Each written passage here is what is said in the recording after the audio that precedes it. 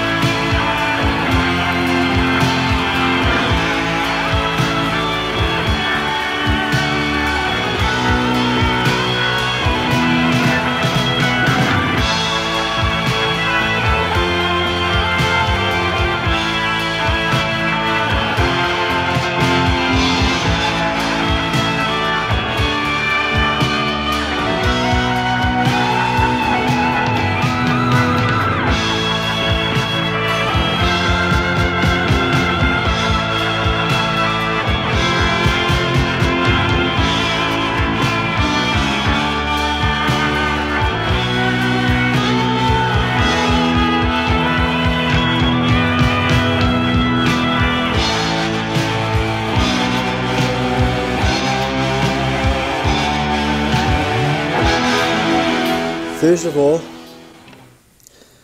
on behalf of my family, thank you all very much for coming to support us at this time. Many of you have come a considerable distance just to be here, and your presence means such a lot.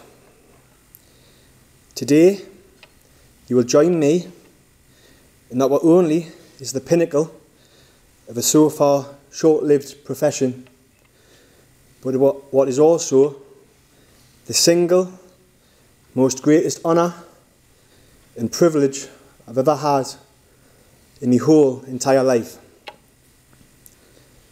This ceremony has been planned with much love by myself and my dad, Michael Lowther, and you should know that everything said today comes from the both of us, because I know he's always with me in everything I do. So for those who didn't know, I'm Jack. I'm a funeral celebrant, and I'm here today to lead you through the celebration of my dad's life.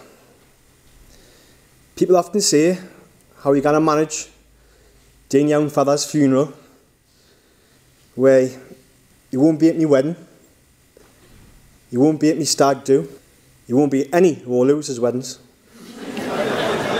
or any of our losers' stag do's. So I think it's only right that I play my part here today. Firstly, before I start, not only do I look like my father, but I talk like him now. So I hope you've got your flight socks on.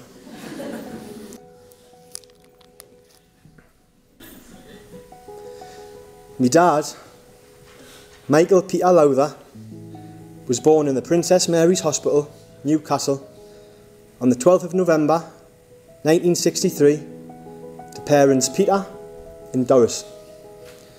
Peter left when my dad was only 2 years old, and he was raised as an only child in the same house as his mum, Doris, and his two grandparents, Renee and Jack, who he also happened to call Mum and Dad, as Doris was always busy working to provide for the family. It wasn't a conventional upbringing. However, my dad wouldn't have changed it for the world. He always saw it as a gain rather than a loss. He'd often tell tales about growing up on Tyne Bank. Memories of having his long hair dried and brushed in front of the fire on a Sunday night. Memories which didn't last long, as my dad soon put a stop to it after my nana Renee found a pack of tabs shoved in the back of his pants.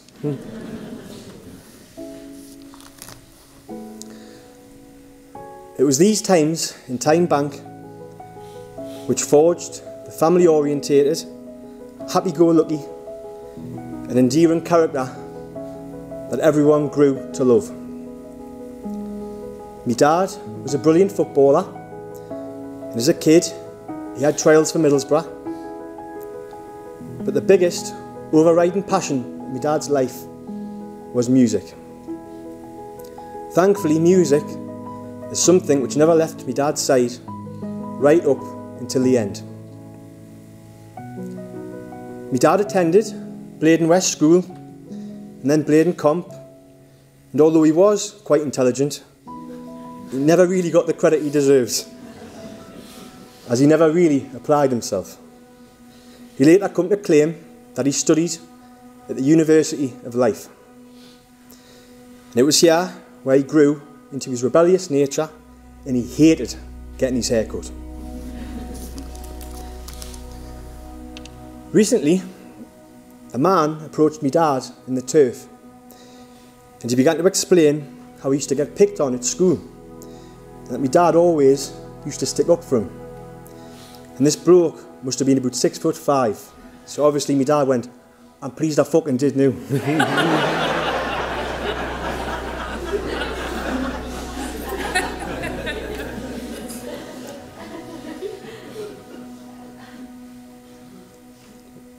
A lady I've spoken to lately had said my dad was one of the best looking lads she'd ever seen in school, but he was never an arsehole. Sometimes it can be put just as simple as that. My dad left school with no qualifications, believe it or not, but that didn't stop him from telling me mum that he had 5 O-levels. Of course, that didn't matter to me mum, because you don't need any qualifications to be the hardest worker she's ever laid her eyes on. A work ethic instilled in him by his mother, my grandma Doris, who herself has only recently retired last year, aged 83. Thank God.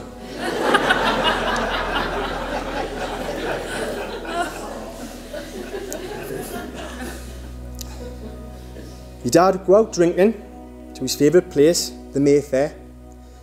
Then at 11 o'clock, when the drinking had finished, he'd camp out in town overnight just to ensure his place at the front of the queue to get tickets for his favourite bands such as Rainbow, Motorhead and Van Halen.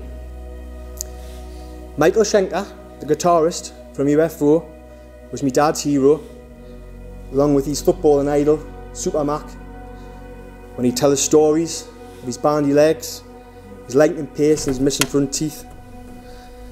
Heroes, of course, that came a distant second to his real hero, his dad, Jack. Unfortunately, I never met Jack, but I felt like I did in so many ways. My dad spoke of him in such high regard, but in knowing my dad, I did meet him through the influences that he's played on us and the special part that my dad has played in my life growing up. Jack died when my dad was 16 years old, a week before he started work. My dad recalled the day well, as he never fulfilled his promise of getting him a bottle of brew ale out of his first pay packet. Upon leaving school at 16, my dad headed straight up the street to celebrate, when the manager of the Queens was astounded to learn the reason of him being out, and that it was his leavers due, as he'd been playing for the darts team for the 2 years previous.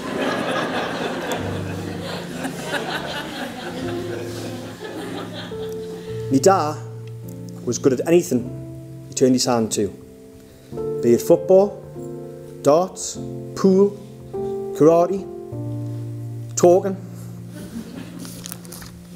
But the most significant conversation that ever took place was when he met his world, me mum, Anne. The first caught eyes on the bus from Bladen to town for a night out. Then coincidentally, they were on the same bus home. Not a coincidence. Thinks I'm daft. Penny just dropped there. The last bus home from town being the highlight of the night for many people. The journey continued as my dad piggybacked my mum up Bladen Bank, which resulted in her splitting her skirt. My mum and dad got married at St Joseph's Church, Bladen, on the 24th of December 1988, with my mum figuring he'd never forget the anniversary with it being on Christmas Eve, which of course he never did, apart from one year he gave her a birthday card.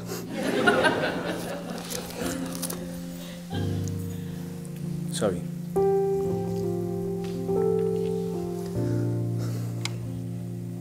Then after marriage came a greater responsibility, and my dad's life changed forever. On the 5th of February 1992, someone came into my dad's life who gave him a sense of purpose and a sense of responsibility. Someone who he adored, someone who he loved, and someone who I know he was so proud of. Kevin Keegan was appointed as manager of Newcastle United Football Club, which just so happened to be my birthday, the Fortunately for him, I was a little twat.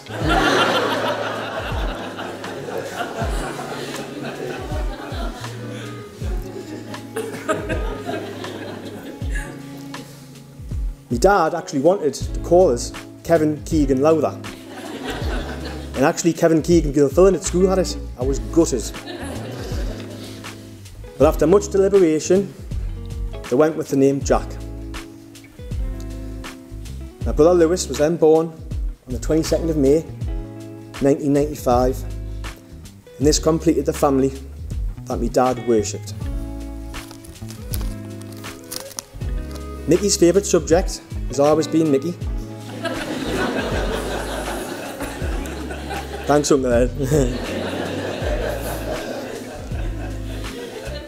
But in time, it soon became Anne, Jack and Lewis. He was completely devoted to her, and we were all he'd ever talk about. Mind, growing up, all my dad would ever talk about to me was David Ginola. My dad tried everything he could to get us into football, and I'm so pleased that he did. My dad, as you know, was too daft. And he'd always talk about the time Ginola destroyed Neil Cox playing for Middlesbrough. And I could hear the excitement in his voice as I imagined every nutmeg in my head. So much so that by the time it was 1998, he was devastated to learn I was a Tottenham Hotspur supporter. But that was typical of the relationship I had with my dad. He was always up against it. But then he bought me my first season ticket and introduced me to my one true love, Newcastle United. The FA Cup semi-final at Cardiff, all of Shearer's goals, and many away days being standout memories. Again, whenever I hear local hero or an old chant at the match, my dad will always come to the forefront of my mind. Then there were the times I'd try and play football too. As my dad would put it, I couldn't hit a cow's arse with a banjo. So, after many long nights playing football with us on Tommy's Field, he eventually had us playing for the county, the district, some football teams that were way above my age group, and I was winning some trophies as well. And that was all down to the dedication and commitment of my dad. Lewis always recalls his first pint in Toon, when my dad took him to see his favourite band, UFO, with my dad's good pal, Eddie Burden. Lewis's second night in the Toon was in the same venue, however he left in a wheelchair, after he drank a neat bottle of vodka. My dad got the call to go and pick him up, foaming. When he got there, he was desperately shoving his fingers down his throat because he heard how horrendous it was getting your stomach pumped. And thankfully they swerved it. Lewis was heavily influenced by my dad's music and the rock and roll lifestyle, and he himself took up to learn the guitar just like my dad did, and they also shared a keen passion for cars. My dad's first job, age 16, was at Beveridge Printers, and it was here where he grafted for the remainder of his working life, as his other projects ran alongside. He bought the business, age 36, and he made a real success of it. If truth be told, printing was his only job, as the funeral industry and helping people was his passion. He'd slog his guts out from morning till night, every day in that factory, where the walls are still donned with pictures of me, me mum and Lewis, and then of course Keegan's entertainers, Tino, Suarez and Pedro. His sole motivation every day to get through every working day. He'd come home knackered, freezing, starving, have his tea go to bed, start again the next day. When it came to spending money on himself, he was tighter than 2 coats of paint. But with us, he couldn't be more generous. He's taken us all over the world, and I've got memories like you wouldn't believe. And also, we were never far from a disaster on holiday. My dad often called them with the Griswolds off National Lampoon Vacation. He was a very affectionate bloke, and he would never get to bed without giving you a hug or a kiss. And still to this day, the smell of fresh ink will always be my favourite smell. If ever there was an analogy to describe how hard my dad worked, then let it be this. And this came from the man himself when he rang us last week. He said, "You know what it is, son? When your dad played left wing for the school, I played left back, so I know how hard he walked." And that was from Davy Watson. So thanks, Davy.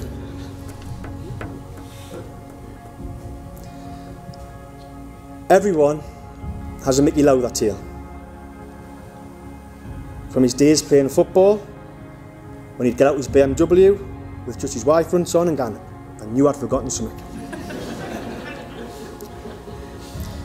To the times he'd poke his tadger through a hole in his towel and begin to dry his face, which would then cause his tackle to swing the quicker he dried. He'd always relay stories to us with his hands when he spoke. Not to mention the time playing football when he ran 45 yards just to land a punch on an opposition player who'd gotten into bother with the late Frankie Morgan. Frankie Morgan, for anyone who doesn't know, was an elderly gentleman who had watched the local football on weekends, and on this occasion he got involved with a ruckus and he was hitting people with his stick, and obviously my fella couldn't help himself. My dad played for many Win Leighton teams over the years, and he was also proud of his involvement in setting up the Huntsman football team. The most important comments to me, although a standout footballer, was that he always made people feel a part of it. He created camaraderie, which in turn built brilliant atmospheres, which in turn built successful football teams. And he did this with every changing room he walked into, whether he was the captain or not. And that's what Sunday mornings were all about. Crack with the lads and the escapism from the everyday stresses of life, while looking cool the whole while doing it. Business was non-stop. He was a self-made man that come from nothing, and he was always very proud of his working class background. His success meant he was able to buy a holiday home in Lanzarote, where he was fortunate enough to make a fantastic network of friends who are currently watching out in Treat Bar. Hola, as my fella would say. Or Arit, if you're feeling Julie. My dad couldn't even rest when on holiday. As often my mum would dupe him and tell him it was 10 in the morning, when in fact it was only 7. And the neighbours would be astounded to see him up so early doing the varnishing. Thankfully my Auntie Linda was there to put him right. Cheers, Auntie Linda. But his favourite thing to do in Lanzarote was lie back on his balcony on a night time and watch the stars. In his later years, my dad's career took an unexpected turn as he got a part-time role working for a national corporate funeral company, who he banned our dad from talking about as he was so obsessed with working there. We actually referred to it as the C word. Not to be confused with the word my dad often used. when calling people that got on his nerves. That was me father. He was always honest, straight as a die, and he never suffered fools. On the whole though, his experience working down there as well, it was a great experience and it was all he ever spoke about. He made some amazing friends when learning the trade, and particularly his former colleague Jason, who has grown to be part of our family and who I hope will remain a part of our family in the many years to come. My dad got great job satisfaction from helping people in the most difficult and most challenging time of their lives. And again, he enjoyed the camaraderie with all his colleagues, because he's always a great believer in a happy team is a winning team. And in this line of work especially, everyone needs a Mickey Lowther. I do. My dad was massively popular when he worked there, with the staff and with all the clients he had to deal with, many of whom have sent their heartfelt condolences. Sorry, I put my teeth in. There was always people coming in asking if Mickey Lowther could do their funeral. Then more or less, before every funeral, there was a running joke as to how many people recognised him from the congregation. The murmurs soon started. "Oh Mick, hi Mickey, alright Mick, oh Mick, hi Mick." Eventually, the penny dropped, and my dad began to realise that there was a future here for both of his children. My dad had found his vocation in life, and with this in mind, he decided to set up a legacy for myself and for my brother. My dad set up Lowther Funeral Services, situated at 8 Barmore Terrace, Wrighton, NE40 3BB 0191 447 1450. That's 0191 447 1450. And that's come from me father.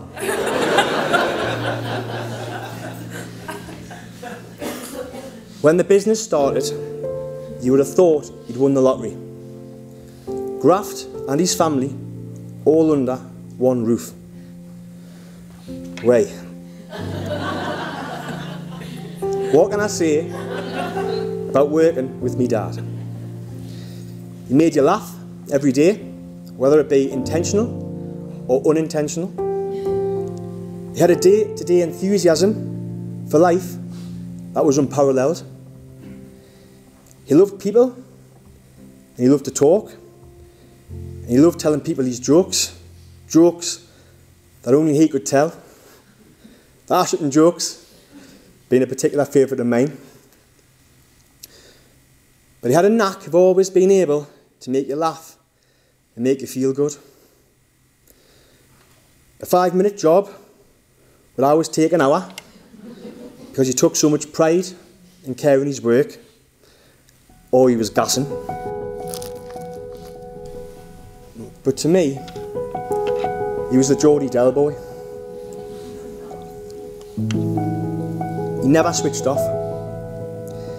He had this idea that in time, the roundabout at Bladen, where we have our advertising boards, would be referred to as the Lowther's roundabout. Just like the Rex Bank, where the bingo hall once stood. I used to wince at visions of me dad stopping to give people directions just so he could say, "Can't allow this roundabout." Because he was. Honestly, he'd never, ever miss a trick. He was a happy-go-lucky risk taker. He was eager, he was in your face, there was nothing subtle about him. He had a loud dress sense, but even louder haircuts. And I think the whole of Lanzarote can vouch for his little skin-tight red Speedos. He went on holiday in Spain, and he looked more Spanish than the Spanish. And he never failed to try and adapt to the new cultures and the different ways of life. Like the time in America when he'd go up to people and go, ha. I go, what are you doing? I don't understand, Harry. Ha.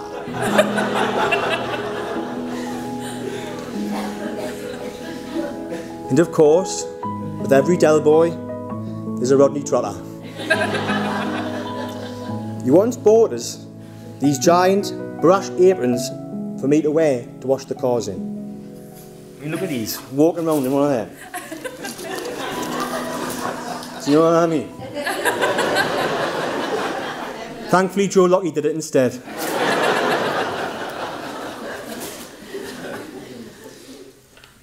And the number of times he'd spin a story to manipulate us into doing something I never wanted to do was unreal. Many a time I'd hear him try to force my services onto new funeral directors when I was just new to my role, and I wanted to gain some experience first before I took on lots of work. Quality over quantity. But whenever my back was turned, my dad would be out in his spare time pimping us out to any director that would listen. And he'd always overplay it, telling them I was the best in the business and he's just what you're looking for, oblivious to the fact I can hear him through the wall. And he'd come through, this funeral director, he's been looking for a young male celebrant with a Geordie accent. I says, that's convenient. I says, he's looking for someone with big lugs and all. So I've just heard everything next door, man. Think I'm stupid?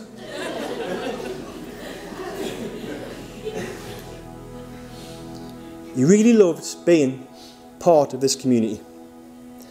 I still remember the spring in his step when Father Adrian knew his name after getting blessed during communion.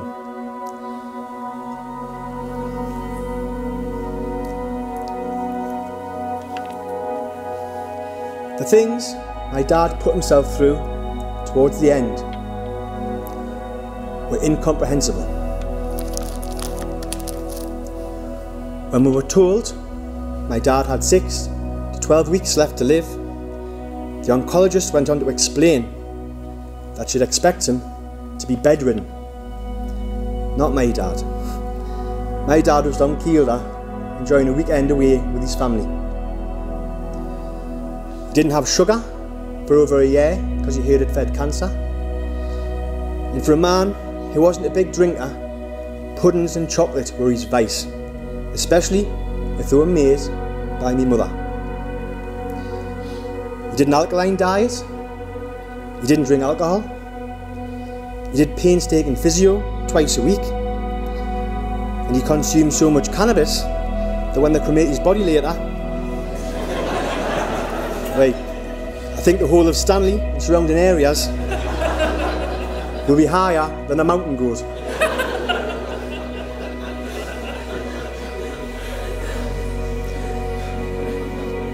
But to be honest with you, my dad would love the fact that if they were stoned and laughing, he was doing it and making them laugh, even after he was gone. If anyone wants a lift later, I'm doing lifts to Stanley with 3 o'clock. The oncologist had said my dad had been clinging on by his fingernails with such determination to stay with us that unfortunately he had to let go. He gave it everything, like he has done with everything in his life. He never done things by halves. Something wasn't worth doing if you weren't going to do it properly. He was brave, he was courageous, and he was ambitious until the very end. It's like what Mickey Langstaff used to always tell him, there's no fear in steady men.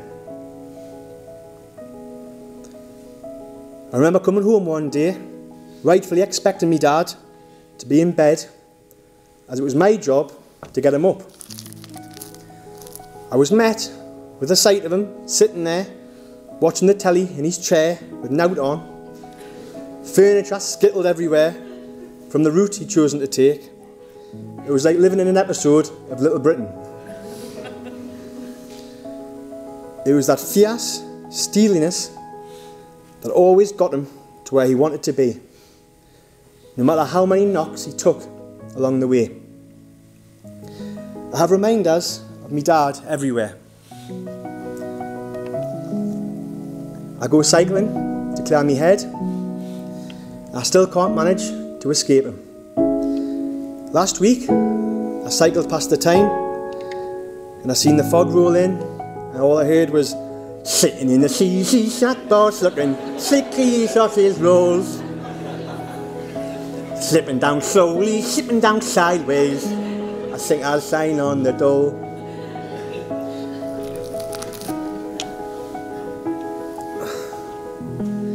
The tumour, which grew on my dad's brain, sadly affected his ability to walk and his ability to speak. But the part of the brain which stores music was not affected, which meant towards the end of his life, although my dad couldn't talk, he could do only 3 things. He could say "Ann", he could swear, and he could sing. Sometimes, in a desperate attempt to hear his voice, I'd stretch his aching muscles just so he'd go, "Fucking hell!" However, I will say this, he did get to tell us all that he loved us one last time. But before my dad passed away, we were playing music for him to listen to in the shower, waiting in the hope of a miracle, that he would somehow make a recovery and that music would aid his speech. I hadn't heard me dad speak in so long, and suddenly he belts out a few lines from his song. And it was the same feeling I got when I watched him learn to walk again after his operation. And quite poetically, not only were the last words I heard from me dad through music, but the lyrics are a true reflection on not only how I feel, but how I'm assuming a lot of people feel. My dad was the one that taught me that music can make you feel things that words just can't do alone. So without further ado, I'd like to invite Gail to the lectern, who's agreed to sing for us today. Oh my God, no, I'm not. I mean, I will. I'll do anything, but I'm not singing like it. Ain't no love in the heart of the city. Ain't no love in the heart of town. Ain't no love, and it sure is a pity. Ain't no love, 'cause you ain't around. Yeah, I think I could do that. My dad was hard as nails, but soft as clots. He was 5'7", but larger than life. I'm going to miss him for the rest of mine. You're coming up, man? And so we've now come to the final act of parting. Can you please stand if you are able?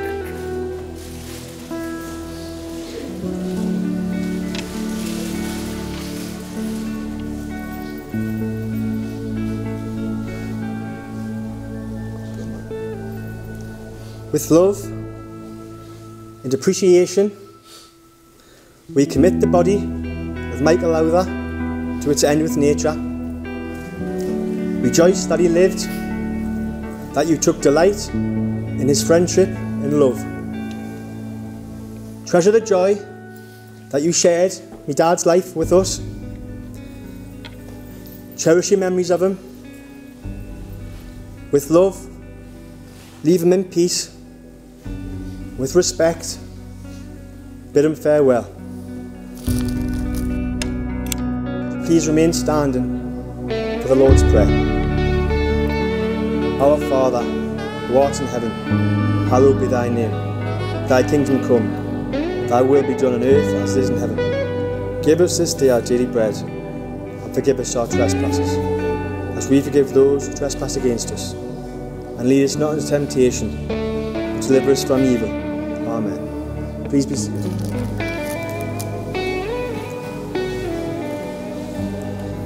As long as we have music, then we'll always have me dad. Because no matter who you are, or where you are in the world, music will always bring him back, just as if he'd never been away. This next song was chosen by me dad, and it's dedicated to his world, my mum, Anne. Like he always said, music can make you feel things that words just can't alone. So this is from his favourite band to his favourite person. We'll now have a moment of reflection with this next piece of music.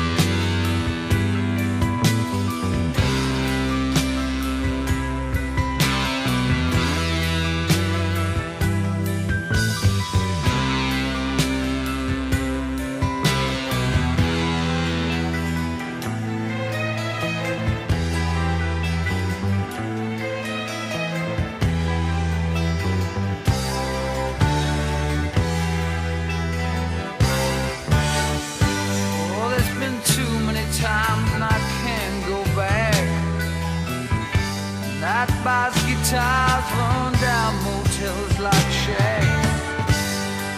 What it amounts up to, I don't want it at all. Watched you and I want you today. Misty green and blue. What to love you. Misty green and blue. What to love you.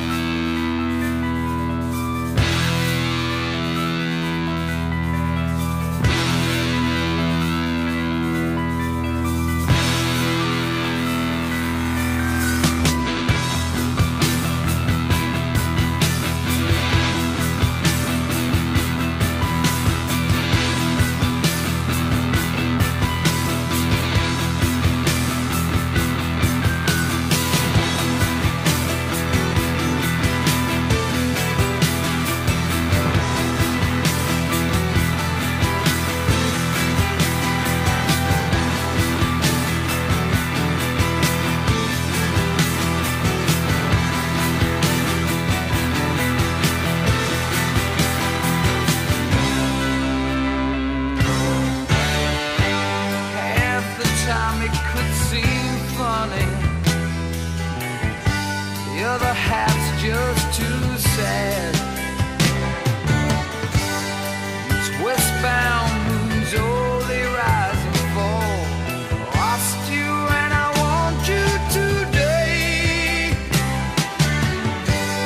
Misty green and blue. Love to love you.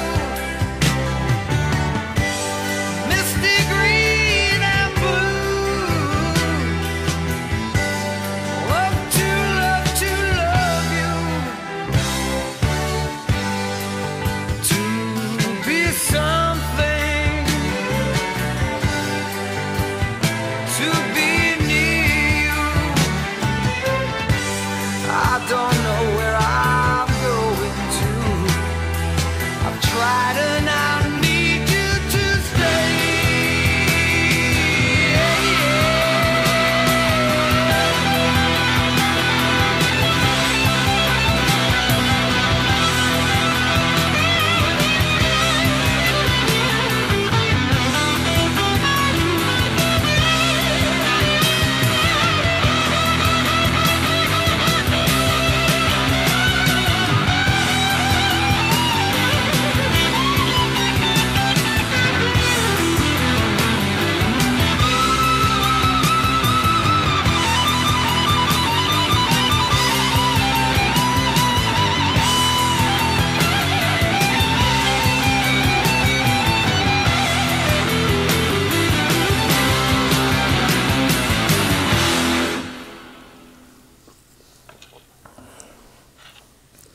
To me, my dad is everywhere, in what I hear, feel and see. Throughout delivering this service, he's standing here with me. I see him in the mirror. We all have the same blue eyes. And I see him playing football as I run with his calves and thighs. I can see him in Walk Kid when he's talking with his hands, or when he's speeding in his Mazda, music blasting from rock bands. I can see him in the strength of me mum, despite her heartache and her strife, at the thought of moving on ahead without the love of our life. I see him every day at work, when at funerals, dressed in black. I hear him when someone says me name, reminded of his hero, his dad, Jack. He loved me grandma Doris, and he loved me Granny Beat. He loved it when me granddad John sat and rubbed his feet. I'll miss him when I'm at the match, but I'll try not to feel doom, although it's not always possible when you're following the tune. We loved your dodgy haircuts, we'd laugh till we got a stitch, especially when you called that wife a horrible fat bitch.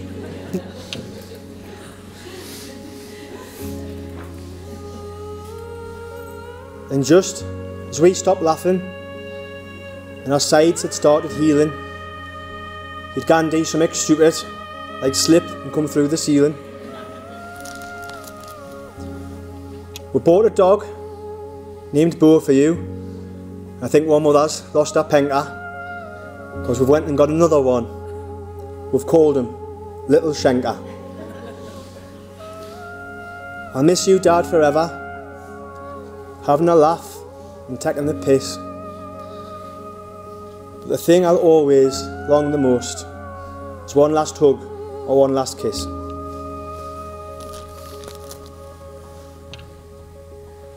I always try and summarise a person in 3 words at the end of a service. And when I sat and thought, I heard a voice say, "Give your mum some credit." Now I know that's 5 words, but it was Mickey Lowther who was telling us.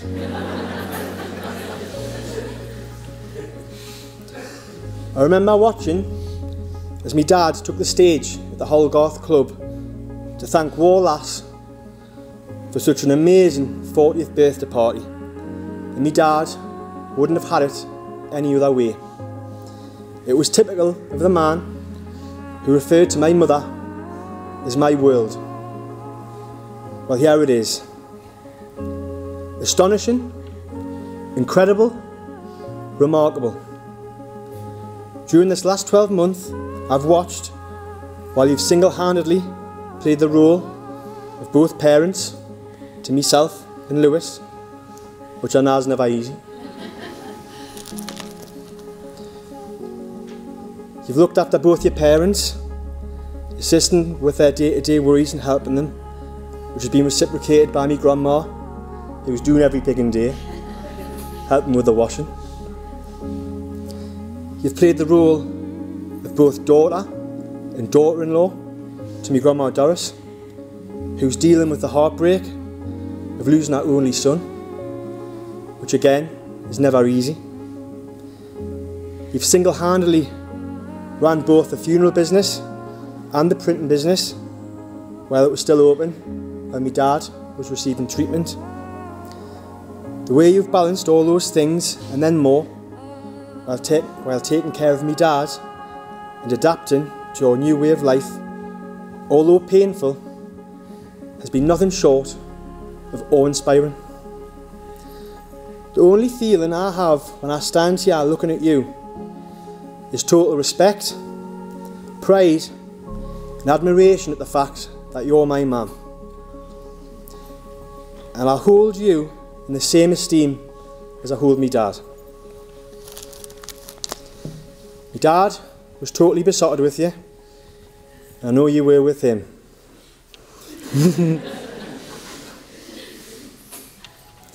He may not have a voice anymore, but please may I ask that he can rely on you to help express his gratitude for everything my mum has done, not only this last 12 months, but from that moment they glanced eyes on each other on that bus all those years ago, by joining me in a rapturous round of applause.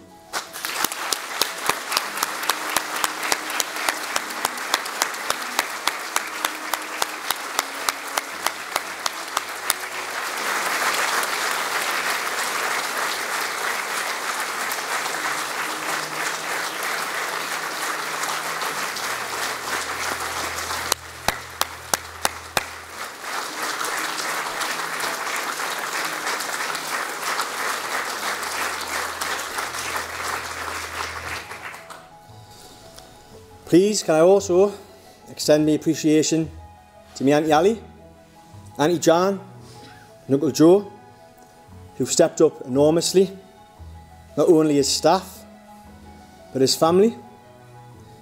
My Auntie Ali doesn't know this, but me and Lewis call her Muhammad Ali for all the fights she's come and doing with and involving herself with. I've just been there with some of the most intimate and beautiful moments I've had with me dad this last year. To me grandma Doris, for raising such a respectable gentleman. To me Auntie Alice, for taking care of me grandma Doris. To everyone who represents Lowther Funeral Services. To everyone in my profession.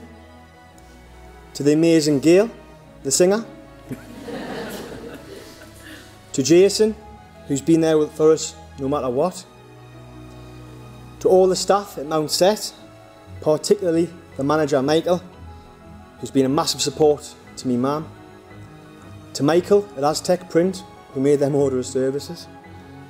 To Kerry, Ian and the staff at the QA, who took such good care of me dad. To Nicola and Mark at Treasured Memories. I'd like to thank everyone in the Wide Awake Club, and with the captain's permission, I'd like to join the club in place of me dad and offer my way in any support possible. And to Barry and Christine Collins and their amazing family for giving us hope when there was none. You've been a light on a very dark journey, and as far as I'm concerned, I'll consider you both as family for the rest of my life.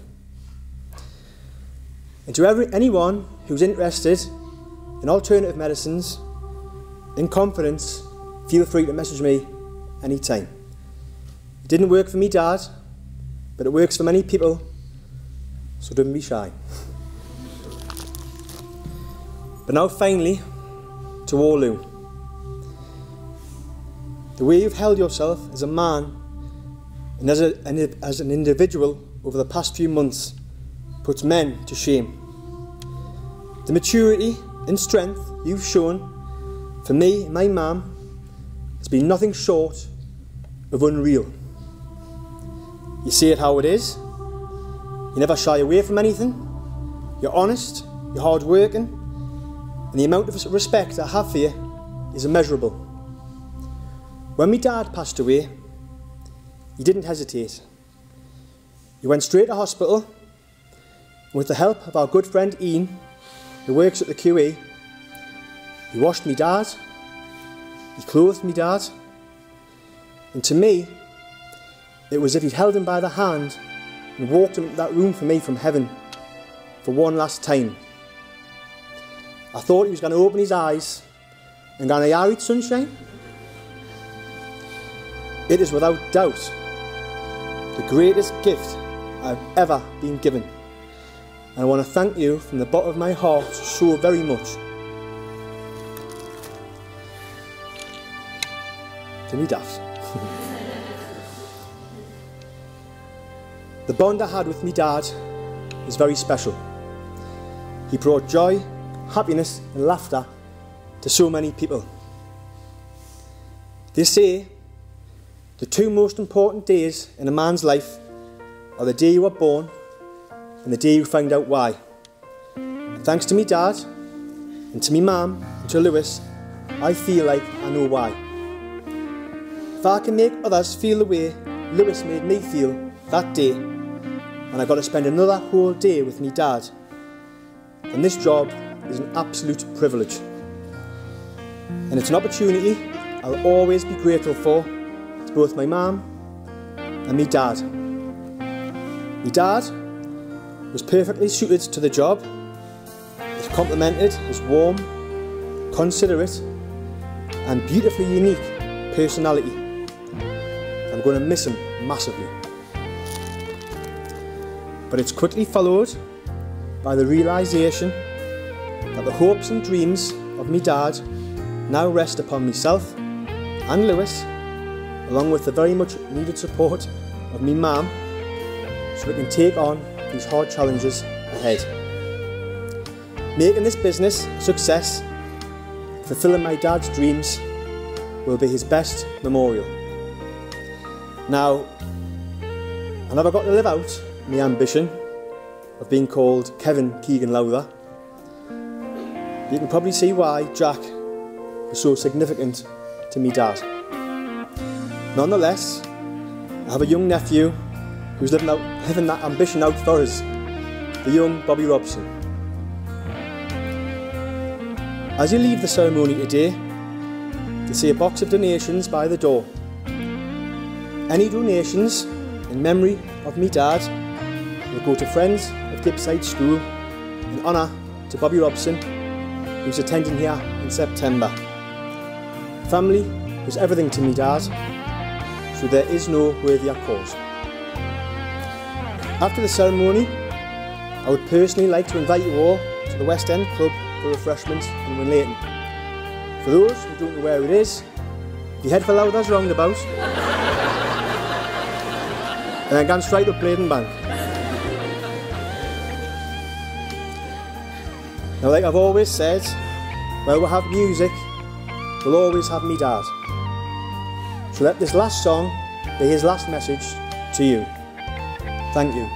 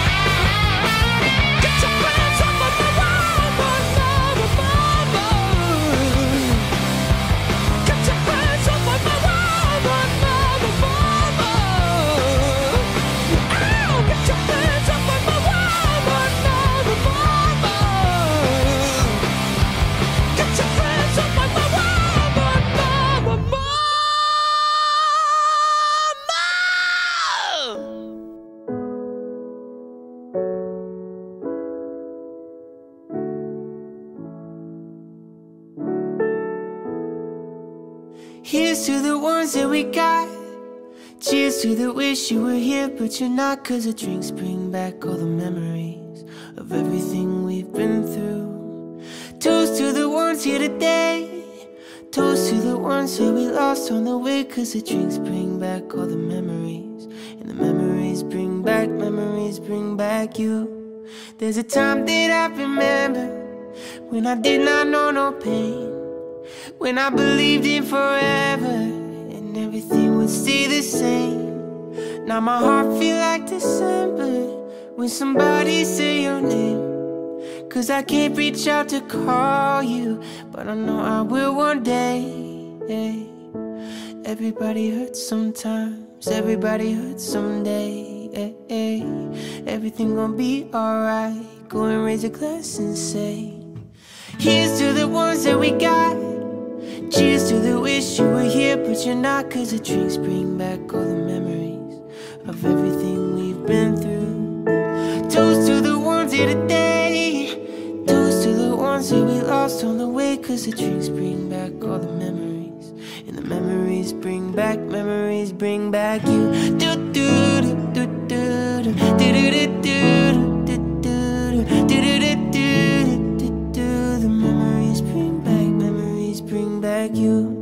There's a time that I remember when I never felt so lost, when I felt all of the hatred was too powerful to stop. Now my heart feel like an ember, and it's lighting up the dark. I'll carry these torches for you, that you know I'll never drop. Everybody hurts sometimes, everybody hurts someday. Everything gon' be alright. Go and raise a glass and say, here's to the ones that we got. Cheers to the wish you were here, but you're not. 'Cause the drinks